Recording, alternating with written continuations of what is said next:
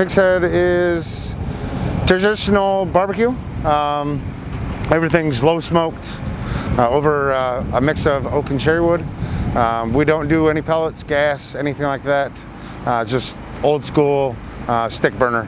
So I feel a little bit better of a flavor, longer process, but the end results are a lot better. As far as everything's scratch made. For the brisket, that is our definite most popular meat.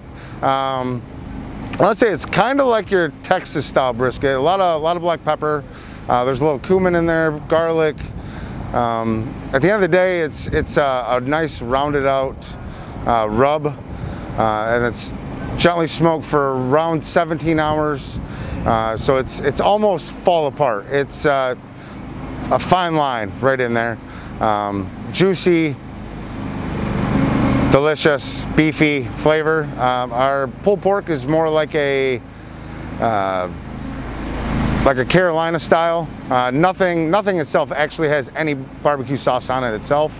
It's all just dry rub smoked, and then that way you can have a little bit of barbecue sauce on the side. Our ribs are a little bit more on the sweeter side. We use our pork rub, and then we actually put a little bit of sugar, brown sugar on top of that as well. Just kind of get a nice sugary glaze onto it.